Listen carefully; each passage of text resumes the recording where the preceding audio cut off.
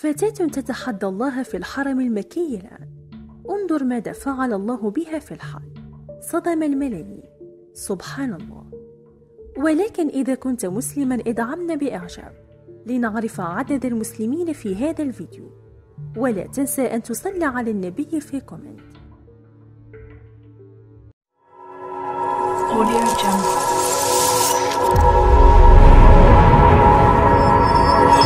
Audio Jungle.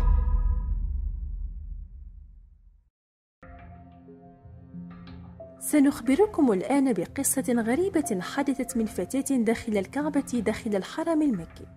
كانت هذه الفتاة واقفة عند مقام إبراهيم داخل المسجد الحرام.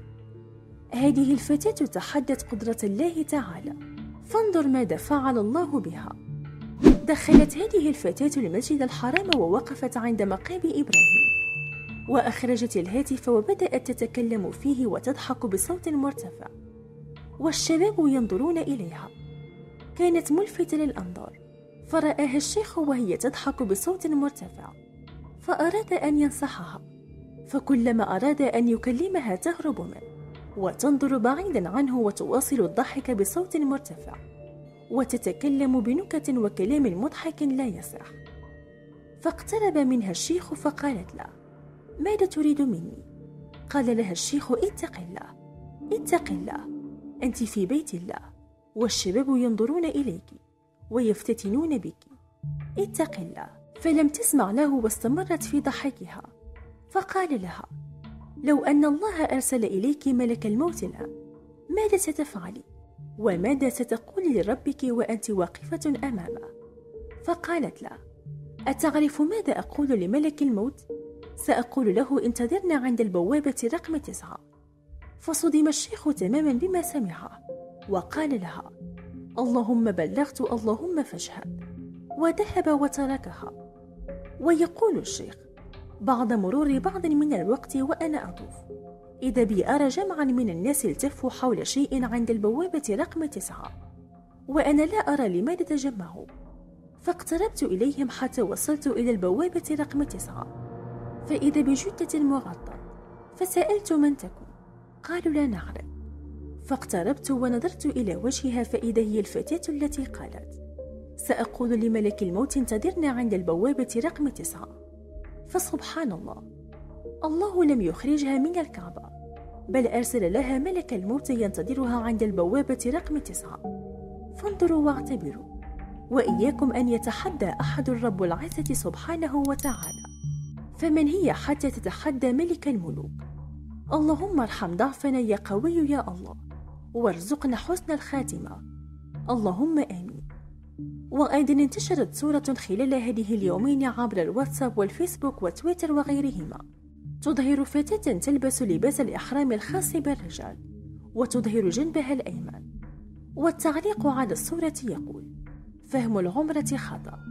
ورويت رواية مفادها أن المعتمرون بالحرم المكي الشريف وقوات الأمن السعودية تفاجؤوا بفتاة لبنانية ترتدي ملابس الإحرام الخاصة بالرجال لأداء مناسك الحج والعمرة. وقد أدت هذه الحادثة إلى أزمة خانقة بمكان وجود الفتاة، مما اضطر قوات الأمن لوضع العباءة عليها لستر عورتها، مدعية أنها لا تعلم أن هذا اللباس للرجال فقط. وقد أوضح قائد أمن الحرم العميد يحيى مساعد الزهراني أن الحادثة غير صحيحة، ولم يتم القبض أو التعامل مع مثلها، ولم أسمع بها إلا من خلال شبكات التواصل. ومن جانبه أكد الناطق الإعلامي بشرطة العاصمة المقدسة المقدم عبد المحسن الميمن أن الصورة غير صحيحة، وقد تم استخدام برامج حاسوبية للتلاعب بالصورة عن طريق الفوتوشوب، منوها الجميع بعدم تصديق ما لا يصدقه العقل، فضلا عن نقله ونشره بين الناس. فهل يصح أن تدخل فتاة بهذا المنظر إلى الحرم وتتجاوز الحرس الموجودين؟ ونقص عليكم أيضا قصة للشاب تحدى الله، قصة حقيقية مؤثرة، قصة لشاب يتحدى وجود الله، حيث تدور هذه القصة الواقعية في ساحة كلية الزراعة بجامعة عين شمس. وقف أحد الطلاب ممسكا بساعته محدقا فيها، وهو يصرخ قائلا: إن كان الله موجودا فليمتني إذن بعد ساعة. وكان مشهدا عجيبا شهده جمهور من الطلاب والأساتذة. ومرت الدقائق عاجلا، وحين أتممت الساعة دقائقها انتفض الطالب بسهو وتحدي وهو يقول لزملائه: أرأيتم لو كان الله موجودا لأماتني. وانصرف الطلاب، وفيهم من وسوس له الشيطان، وفيهم من قال إن الله أمهله لحكمة، وفيهم من هز رأسه وسخر منه. أما الشاب المذكور فذهب إلى أهله مسرورا وخرج يتماطى، وأنه أثبت بدليل عقلي لم يسبقه إليه أحد أن الله سبحانه غير موجود، وأن الإنسان خلق هملا لا يعرف له ربا وليس له معاد أو حساب. ودخل منزله فإذا والدته قد أعدت مائدة الغداء، وإذا والده قد أخذ مكانه على المائدة ينتظره. فهرع الولد مسرعا إلى المغسلة ووقف أمامها يغسل وجهه ويديه ثم ينشفهما بالمنديل. وبينما هو كذلك إذا به يسقط على الأرض جثة لا حراك بها. نعم، لقد سقط ميتا. وأثبت الطبيب في تقريره أن موته كان بسبب الماء الذي دخل في أذنه. وفي ذلك قال الدكتور عبد الرازق نوفل رحمه الله: أبى الله إلا أن يموت كما يموت الحمار. والمعروف علميا أن الحمار والحصان إذا دخل الماء في أذن أحدهما مات من ساعته. وانظر إلى هذا الملك الطاغية الذي تحدى الله. انظر ماذا فعل الله به. النمرود ملك بابل ارتبط ذكره بسيرة سيدنا إبراهيم عليه الصلاة والسلام، واسمه النمرود بن كنعان بن كوش بن سام بن نوح. كان من الملوك الذين يقال عنهم أنهم ملكوا الدنيا، فقد كان ما لديه لا يعد ولا يحصى.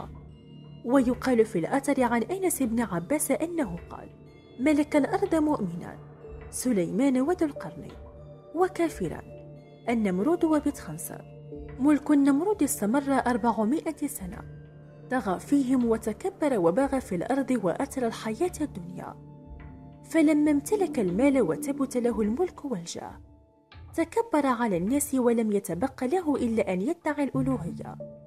وبالفعل قال للناس: أنا ربكم الأعلى. وقد كان الناس يأتون إلى هذا الملك فيعطيهم الميرة، أي الطعام والشراب. النمرود كان كلما يأتيه الناس ليأخذوا منه الطعام كان يقول لكل منهم: من ربك؟ أتؤمن أني ربك؟ فيقول له هذا الشخص المحتاج للطعام والشراب: نعم، أؤمن أنك كذلك، فيعطيه الطعام والشراب. ولما أتاه سيدنا إبراهيم عليه السلام قال له النمرود: من ربك؟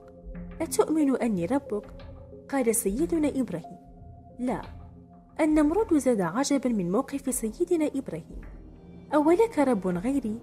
فأجاب سيدنا إبراهيم: نعم. فقال له النمرود: ما صفات ربك؟ فقال له سيدنا إبراهيم: ربي الذي يحيي ويميت. فقال ذلك الطاغية: أنا أحيي وأميت. ثم دعا برجلين كانا بالسجن فقتل واحدا منهم ثم ترك الآخر يعيش، ثم قال: أنا أحييت واحدا وتركت الآخر يموت، إذن أنا أحيي وأميت. النمرود تابع موجها خطابه لسيدنا إبراهيم: وماذا يفعل ربك أيضا؟ فلم يطل سيدنا إبراهيم معه في حواره هذا، ثم قال له سيدنا إبراهيم: إن الله يأتي بالشمس من المشرق، فإذا كنت رب كما تقول فآت بها من المغرب. الله عز وجل قال عن هذه الحادثة في سورة البقرة: بسم الله الرحمن الرحيم: ألم تر إلى الذي حاج إبراهيم في ربه أن أتاه الله الملك، إذ قال إبراهيم: ربي الذي يحيي ويميت. قال: أنا أحيي وأميت. قال إبراهيم: فإن الله يأتي بالشمس من المشرق، فات بها من المغرب. فبهت الذي كفر، والله لا يهدي القوم الظالمين. وبهذا الطلب بين سيدنا إبراهيم خداعه وضلاله للناس أمام قومه، فلم يستطع الإجابة على سيدنا إبراهيم بل سكت. وهنا يقول الله عز وجل عنه: فبهت الذي كفر.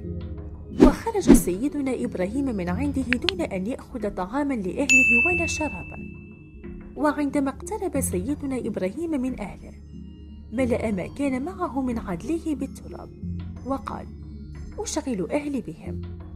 النبي الكريم لما وصل منزله وضع رحاله واتكأ ونام، فلما قامت زوجته صار عليها السلام إلى العدل، ويقصد بهم ما كان معه من أمتعة. وجدتهما مليئين بالطعام والشراب، فصنعت منهما الطعام. ولما استيقظ سيدنا إبراهيم وجد طعاما وشرابا، فقال لأهله: من أين لكم هذا؟ السيدة سارة ردت على خليل الله قائلة: من الذي جئت به، فعلم أن الله رزقه من فضله. ويقال أن الله عز وجل قد بعث لهذا النمرود ملكا يأمره بالإيمان بالله، لكنه أبى واستكبر أن يطيع، ودعاه الملك مرة ثانية ثم ثالثة، فقال له النمرود: اجمع جموعك وأنا أجمع جيوشي. وعند طلوع الشمس جمع النمرود جيوشه كلها ليحارب بها الله عز وجل، فأرسل الله عز وجل عليه جنودا مسخرة، وهؤلاء الجنود كانوا ذبابا وبعوضا لم يروا الشمس من كثرتها، وسلط الله عليهم هؤلاء الجنود الطائعين، فأكلوا لحومهم وشربوا دماءهم حتى تركوهم عظاما بالية. وقد أمر الله بعوضة منهم فدخلت في أنف النمرود وظلت برأسه أمدا حتى عذبه الله بها. النمرود من شدة ما تعرض له من عذاب بسبب هذه البعوضة كان يضرب رأسه من شدة الألم بالمزراب أي الأحذية، وكان يطلب ممن حوله أن يضربوه، وظل هكذا دليلا معذبا حتى أهلكه الله عز وجل بجند من جنوده وهي بعوضة. فسبحان الله عز وجل. رددوا معي: الحمد لله على نعمة الإسلام وكفى بها نعمة.